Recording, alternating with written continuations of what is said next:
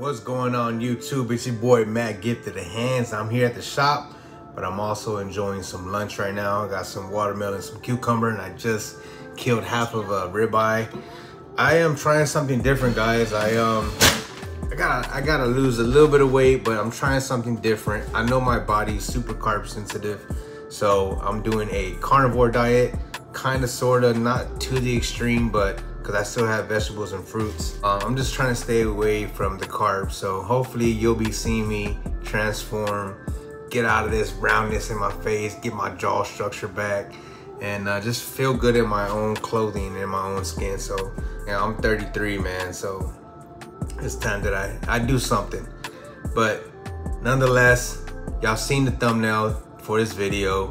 I was honestly gonna think of some kind of crazy story, but he had a medical issue with his hair, and that's what created that bald spot. For the privacy of the client, I do not want to disclose what happened, but I wanted to use this video for educational purposes only. He came in with hair all the way down to the back, but before I started recording, I had already chopped off the back of the mohawk, because in my previous videos with him, he had a mohawk. But from that time that I dropped that video till me cutting his hair yesterday, he had grew out his hair, and it was super long because of the medical condition. So it's not alopecia. I told him that best bet is to knock off the back and fade the sides and to kind of like blend into that bald spot area, and that's what we did. So, but it was just such a big spot in the middle of the mohawk that there's no way around it. So that's what we did in this video. Yeah, if you're new to my channel, make sure you hit that subscribe button, like, share, comment. And it does good for the channel. It helps me get back into the algorithm. YouTube has kind of kicked me out of it, so I don't know if they shadow banned me or what, but I'm trying to get back into the algorithm and get views for these videos, get the content out there for you guys. So yeah, hopefully with my transformation on my health will also, motivate me to keep dropping videos, get more in front of the camera for you guys, especially a lot of my new subscribers. I used to get in front of the camera a lot, but sometimes you just feel those insecurities that you don't want to get in front of the camera. But it is what it is. You got to make something happen. You got to shake some up. So yeah, nonetheless, let's go ahead and get into this video. Hopefully y'all enjoy it. Yeah, let's go.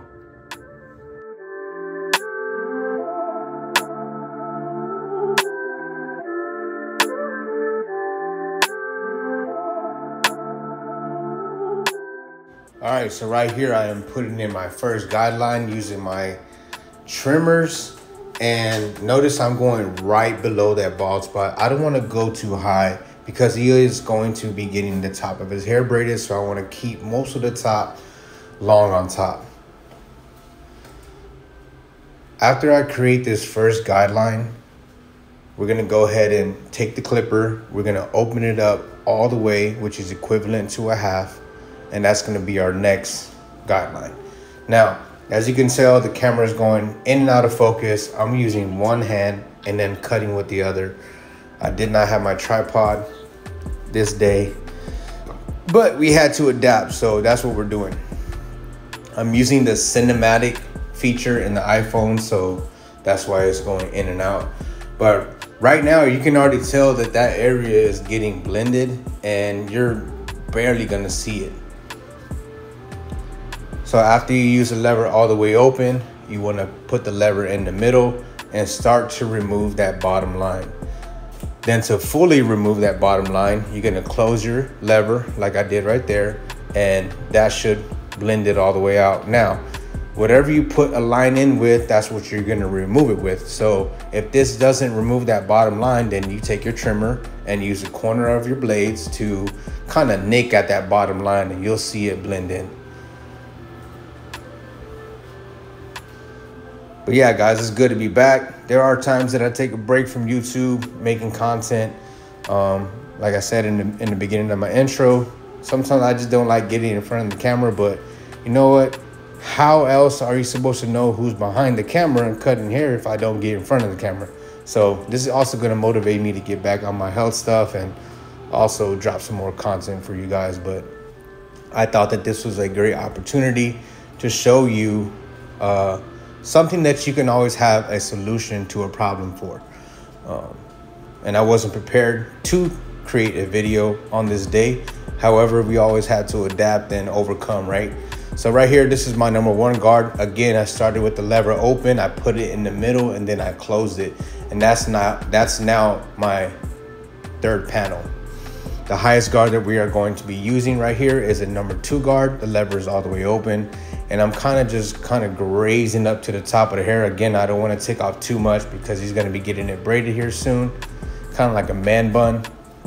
So I'm using the 2 lever open to kind of debulk that area to blend right into the top.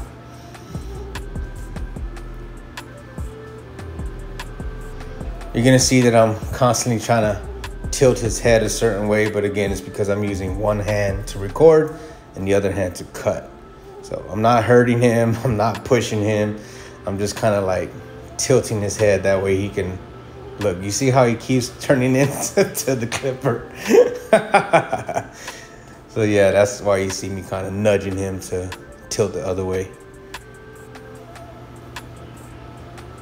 Now this is my 1.5 guard, and what I like to do is for my 1 guard, I shoot to my 2 guard because it kind of gives me an area of gradiency that I want for a blend. I like to stretch out my blend, so I always do like a 1/2 inch to 1 inch per guideline. And I like gradiency in my fade. I don't like it to go light to dark. I like light, medium, dark. So going from a 1 to a 2 guard, you leave a little bit of darkness behind, which is the 1.5 will remove. And then I take my 1 guard lever open and it kind of just nick at that line wherever the 1.5 did not remove. And you see the gradiency from the bald all the way up to the top. It's not just like a drastic bald and then long up top. So this is a 1/2 guard. This is what's gonna bring that blend together. Whatever the 1 left behind, this is what's gonna remove it.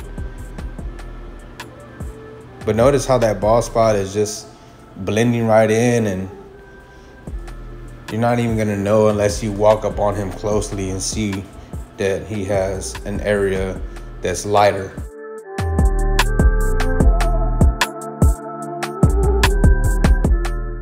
He's so pretty, dude.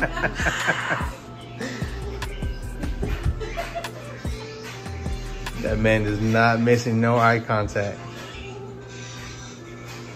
Look down. You can't look at me in my eyes when I'm lining you up, bro. Cause then I'm gonna close my eyes and I'm gonna still line you up. You don't want that.